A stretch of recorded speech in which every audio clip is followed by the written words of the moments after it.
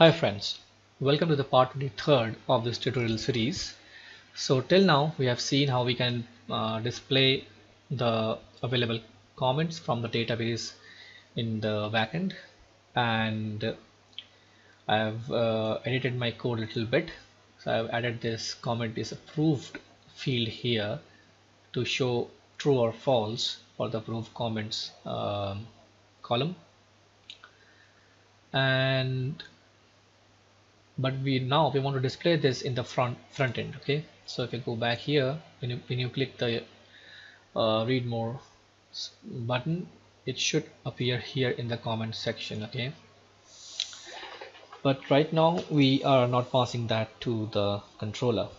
Okay, let me quickly close the admin routes and admin controller and open the default controller and default route.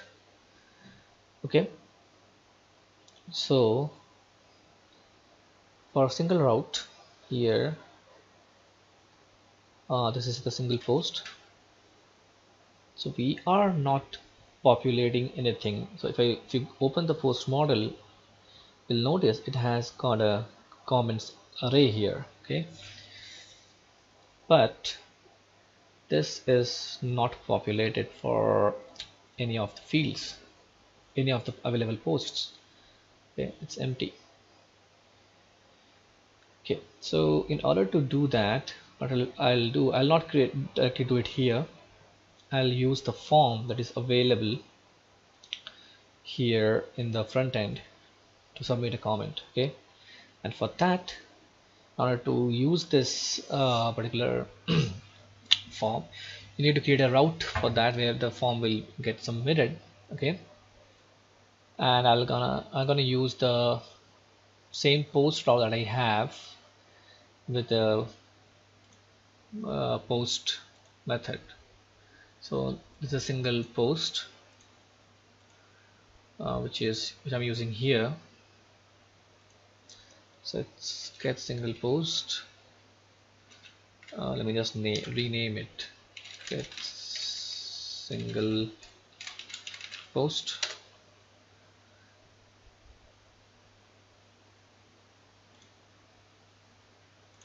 This should change it here. Now for the post method, let's say default controller dot submit comment here. Okay, and it will be just below this, submit comment, request response. So what I want the user to be able to submit comment only if he is logged in, so that I can get the user details as well who is submitting the comment. Okay, so I'll first check if my request.user object is present. If it's present, then I'll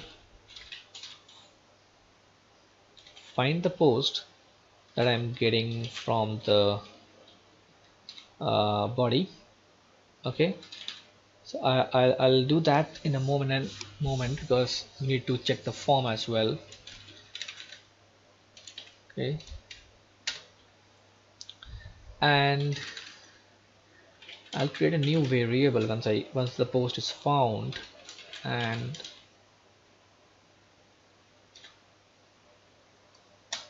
this will have my user.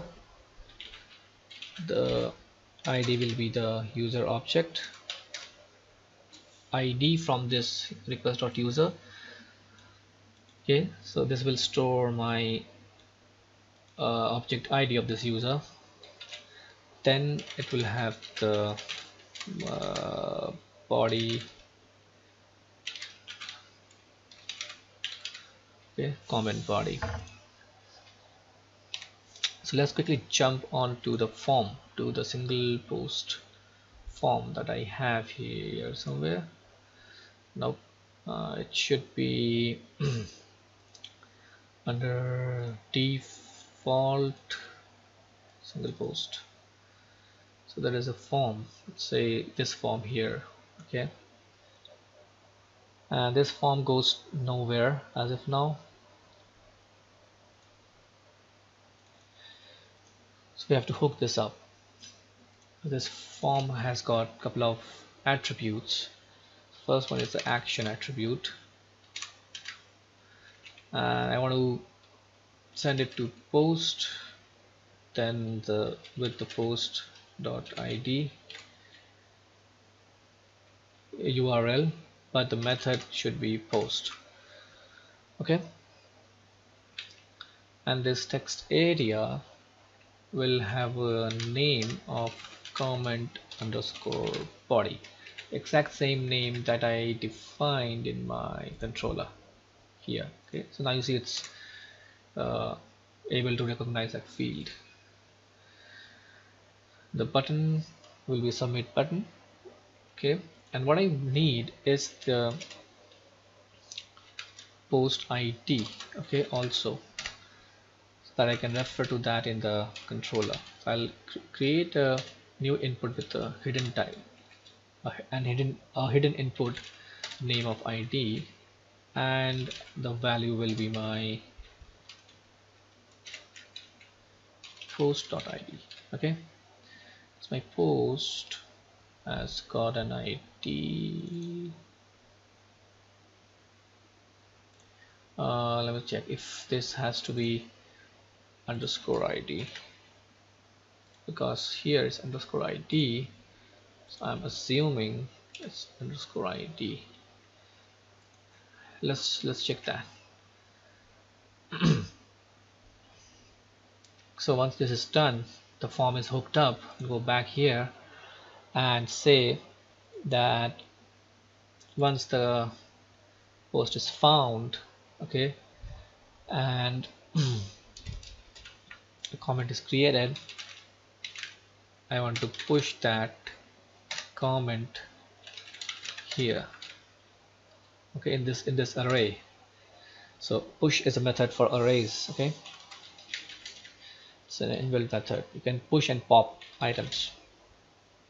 So saved post, so new comment dot save. So the post is saved with that array. Now I have to save the comment in the comment array, in the comments collection. If you just see here, okay, if that is not saved, I will not be able to fetch that in the backend. So saved comment, and it will again give me a function. Let's close this. So I'm gonna display a flash message here, success message, your comment was submitted for review. Okay, and redirect the user to the post with the current ID. Let's see if it works with underscore ID or just with ID.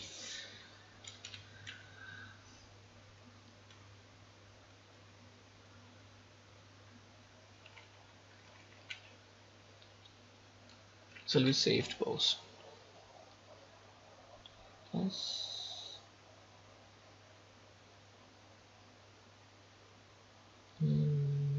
Let's see.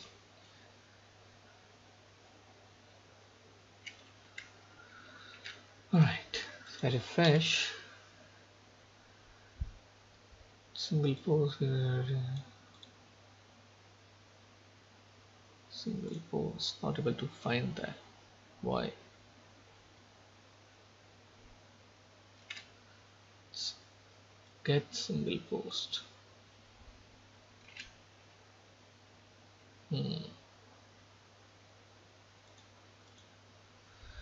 Okay, I know why. So it changed it here. Single post. Fresh. Perfect. So now if I leave a comment, this is a test comment from front end. Hit submit. Something happened. Check my database. Nothing is wrong. It's waiting for the local host. Come on. Okay, I know why. Because this is not a logged in user and we never defined the else statement. What to do? Flash message, error message, login to comment, login first to comment, rest dot redirect to the login page. Okay, so now if you go to the post and try to comment test, hit submit, you're not logged in, it'll take you to this login page. And as soon as you log in and then try to comment here, this is a test comment from John Doe, and submit.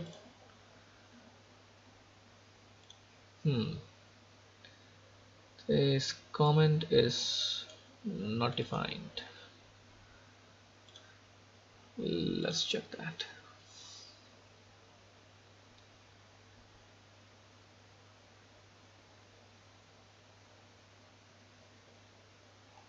It's undefined. Oh, my model is not here.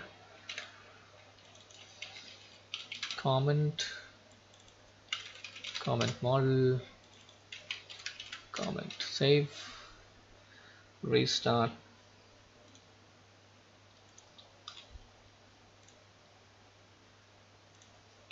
And do login again. Okay, go back from John, submit. Okay, a comment has been submitted for review, and if you go back to admin, okay, so it says approved comment is false, which is perfectly fine. In the next section, we'll see how we can display only the comments which are approved here. Okay, I think we can do it right now. That won't be too time consuming. If I go back to my single post, I only have to do a if statement here.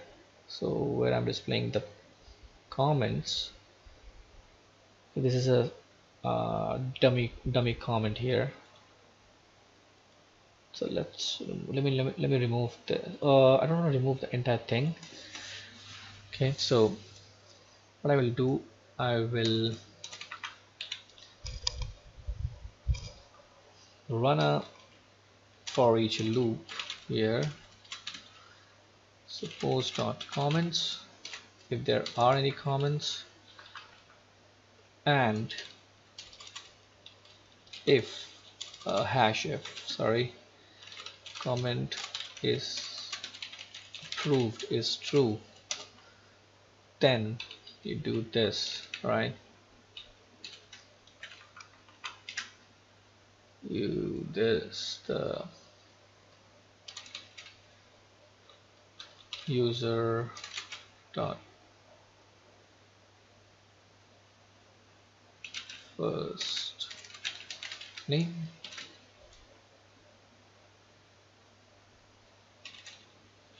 user dot last name, and this will be the body. That's it. Save it, go back to your browser, refresh. There are no comments that are approved.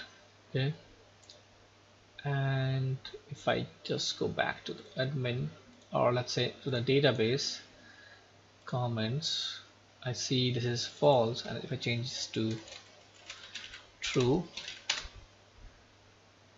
update, refresh, so it's true now, and check the second post. This should reflect here.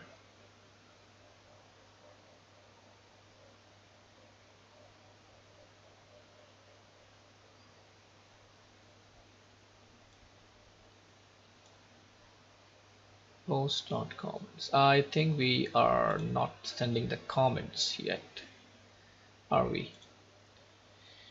So for the default route, we are not sending the comments. So let's quickly do that. You want to populate the comments and the user. Okay, so and how do I do that? Again, I have to use the populate function before I use the 10. So I'll use populate. So now in order to populate multiple attributes or chain them, we have to use it like this and define the model, user model. Okay, let's see if this okay, so now here I'll pass the comments as comments.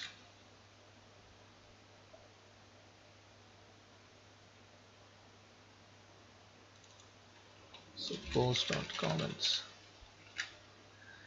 Okay, let's see, refresh. There you go. So this is registered by John Doe and this is the first comment. And if I just go back here, second comment from John Doe, submit. Oh, not logged in. Go back here. I know this is getting a little longer, but this is just to show you guys how to populate things and display it in the front end. Second comment from John Doe, submit. So you see the comment is not immediately shown here, it's submitted for review and you can see it's false here. So we'll change this true and false section here into a nice looking button, okay, in the next section. So till then, stay tuned and let me know if you have any suggestions, and please don't forget to subscribe my channel. So see you in the next video. Thank you. Bye bye.